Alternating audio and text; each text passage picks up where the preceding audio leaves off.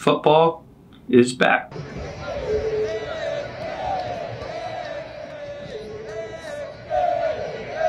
What's good, Bills Mafia? It's good to be back. I missed you. But enough of the sappy nonsense, all right? We have a real-life Buffalo Bills National Football League game to talk about.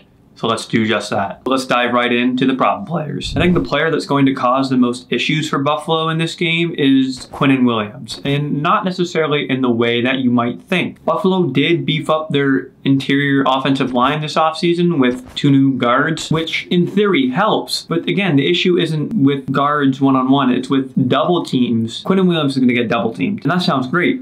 You're neutralizing their best player on that line. He's going to be less effective. But the issue comes in with Spencer Brown, the Bills' right tackle. He sucks. He's a weak link. If you took Spencer Brown off the Bills' offensive line last year and placed him with a 16th ranked average right tackle, the Bills would have a top 10 offensive line. He literally brings them down to like dog, doo-doo, poopy, bad. Those double teams leave those weak links for easy exploitation. They're vulnerable. The Bills are vulnerable on the right side of their line. Williams is one of the few defensive tackles in this league that can truly take over a game, and the Bills have to find a balance of neutralizing him with double teams, but also protecting their weak links that they know they have in guys like Spencer Brown. Now, I'm not just here to dog on our own guys here, but we saw him last year. I believe he was battling some injuries. Can't have Josh Allen running for his life again. It's so sad to see how they went out last season. Keep him upright, keep him in the pocket. He can do damage on the run, but let's try to keep him doing the damage in the pocket, please. And that starts with Spencer Brown being a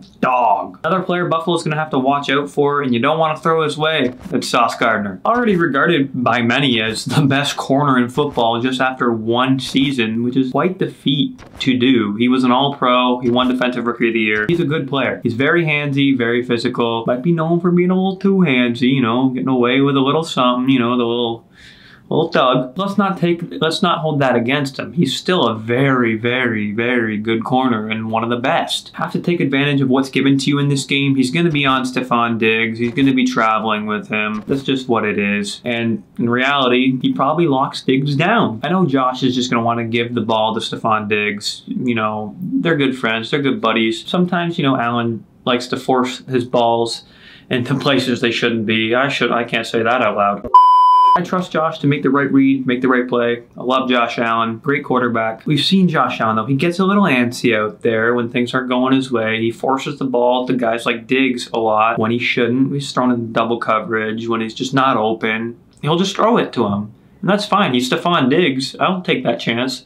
But against Sauce Gardner, maybe a little less I'd take. I wouldn't take it as often, if at all. Guys like Gabe Davis and Dalton Kincaid, Dawson Knox, Trent Sherfield, Deontay Hardy, they're going to have to step up. James Cook is going to have a great game to alleviate some of that pressure, and it all around, it all connects and it all helps attack Sauce Gardner. Do what you got to do to get the job done. Just please don't throw any interceptions. I don't want to hear it from Jets fans. Please, Allen, please.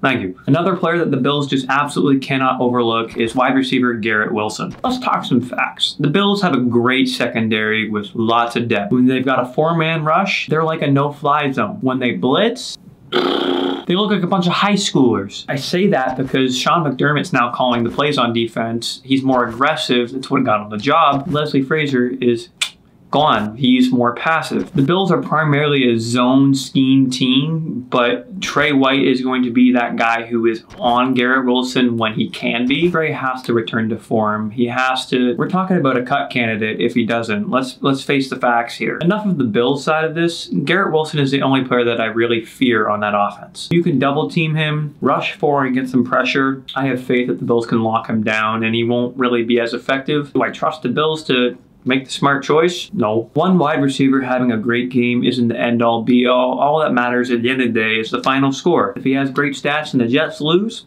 cool. I don't give a shit. If he goes off and they win, now I'm kind of pissed off. Speaking of pissed off, let's talk some pushovers. Those are players that won't piss me off. My only real pushover player is Aaron Rodgers, and that might be a shock to some people, but just let me explain. Let's not get it twisted. He's still Aaron Rodgers. He's still capable of great things.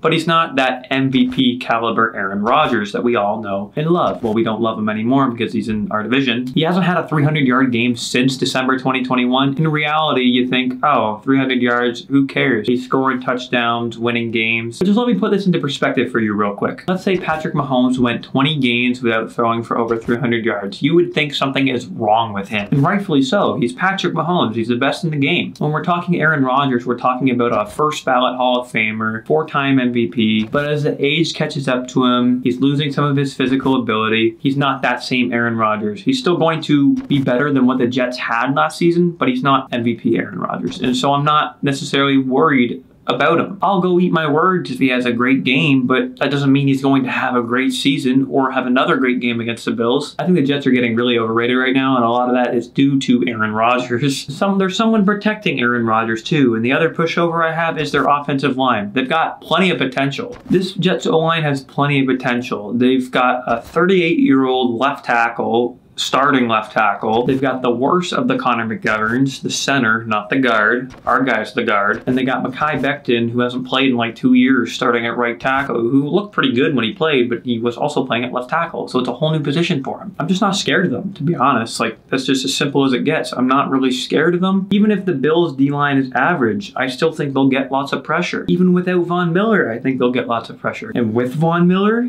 they would dominate this Jets offensive line, and Rodgers wouldn't be able to do anything. I think the Bills D-line will beat up this offensive line and take their lunch money. Like, it's not going to be close. I think the Jets defensive line can do the same to us. So we have to come ready. I'm sure the Jets are going to come ready. They know what the Bills bring. They know what the Bills are capable of. They've seen them a lot. They'll see them a lot. Let's see what happens, all right? Now that we've got the Jets out of the way, let's talk more about the Bills. And specifically, let's talk some offensive expectations. Let's be modest about the production in week 1 for this offense, all right? We all know how the season ended for them. I was in person at that game, and Allen just running for his life every play, getting hit constantly. You can't ask him to do much else. He did everything he could. Offensive line has to step up this season. Division rival games are also usually the toughest ones on your schedule. They're going to play us hard. And personally, I don't think Buffalo's offense matches up very well against their defense. I still think Buffalo has great weapons, and they'll seize those opportunities that are given to them. But for the fans that are expecting the Bills to just blow them out and put up 40 points and Allen gets 5 touchdowns and 500 yards. It's not going to happen. Keep it modest. We have to realize new personnel, new way to run in this offense. Still the same scheme. This is going to be a little different. You're not going to be used to what you see right away. There's reason for optimism with those new additions in Dalton Kincaid, Connor McGovern, O'Cyrus Torrence. Dalton Kincaid is an X factor in this game for this season. It's allowing the Bills to play more 12 personnel, which will help their run game. Dalton Kincaid will play a lot of slot, which will put him up against linebackers and safeties, and he's going to cook them. He's Cole Beasley on steroids. Swole Beasley, if you will. I think if the Bills want to have their best chance at winning this game, Dalton Kincaid will be a focal point because early on, there's not much film on him. Like, nobody knows what Buffalo's going to do out of 12 personnel because they just don't run it. And Dalton Kincaid being brought in to play more 12 personnel gives the Bills a huge advantage this season, especially early on. Now that we've talked about the Bills offense, what can we expect out of the Bills defense? The defense also looked pathetic to end 2022. I was at the game, like I said, very vanilla, very boring. I was in the stands and I could read what defenses they were playing. Imagine what Joe Burrow's doing, what's going through his head. Oh, that's open, that's this, that's that. It's too easy. Leslie Frazier's out the door and Sean McDermott, the head coach, is calling the plays now. And keep in mind, McDermott's play calling on defense is what got him the job in Buffalo, or at least it was part of it. I don't really see defensive head coaches calling the plays as much, or maybe I'm just a casual and I don't realize that. But one thing you should know with McDermott calling the plays is he is much more aggressive. He's going to take more risks, more chances. The Bills might give up more chunk plays, like more big touchdowns. You might see more plays like Justin Jefferson getting a one-on-one touchdown for 60 yards, but you might see more sacks, more pressures, more interceptions. Guys are going to make plays against them, but the Bills just have to make more plays than the other team makes plays against them. It's pretty simple footballonomics, if you will. Yes, yeah, you gotta score more points than the other team to win. One of the big issues for this defense is going to be middle linebacker. They lost Tremaine Edmonds in the offseason, and they literally just refused to replace him. What, Terrell Bernard? The guy looks like a safety. He's not a linebacker. I mean, he is, technically, but he doesn't Like you look up at, I'll put a picture on the screen of Terrell Bernard right now. Does that guy look like a linebacker to you? He doesn't to me. Maybe I'm just crazy. I don't know. Poyer is healthy. Micah Hyde is healthy. They're back. They might take a step back with age, and they didn't necessarily look right in the preseason, but that's also preseason. Let's hope they stay at that all-pro form or at least slightly below it, because the Bills need those guys to be good. They need them to stay healthy to have any chance of winning, really. And even in the odd chance that those guys go down, the Bills' defensive back depth on this team is crazy. You have DeMar Hamlin and Taylor Rapp, who are both capable starters. Worst comes to worst, Christian Benford could slide up to safety. They were talking about putting him there this offseason. I think one of the things we'll really notice is the situational play calling will be a lot better. Like Leslie Frazier had no situational awareness whatsoever. Do you remember that one play in the Bengals playoff game on 3rd and 4 when everyone was just lined up on the line and there was nobody deep? Why? Hopefully that doesn't happen again. Hopefully Sean McDermott has a brain, at least 2 brain cells, because that's more than Leslie Frazier's 1, and the Bills will be better off. It's just plain and simple. Simple math, simple economics. When I look at the Bills defense versus the Jets offense, I think it matches up incredibly well in Buffalo's favor. I don't think the Jets have very many threatening weapons out of the passing game. I would be a little scared of the running game. You know, they got 2 great running backs in Dalvin Cook and Breece Hall, but I'm not really scared of anybody else outside of Garrett Wilson. Garrett Wilson will do his work. He'll get his reps. He'll get his targets. He'll get his yards. He might get a touchdown or 2. God forbid 3. Can't stop everybody. You're not going to allow 0 yards. They're going to get some plays. They're going to score some points. It's about slowing them down as much as you can and containing them as much as you can. Now, a new segment I want to introduce to you all this year is my fantasy football stardom sit-em. If you have these guys on your team, you should most definitely start them this week. Josh Allen, Gabriel Davis, and Garrett Wilson, and Dalton Kincaid. I think all those guys are safe bets to get at least 10 points this week. I think Gabe Davis gets a touchdown. I think Garrett Wilson gets a touchdown. I think Dalton Kincaid scores a touchdown. I think all 4 of those guys are going to go off. I think Gabe Davis and Garrett Wilson will both be good for at least 15 points. And I think Dalton Kincaid will be good for at least 10. You know, tight ends aren't that good in fantasy unless you're Travis Kelce, because they're not really...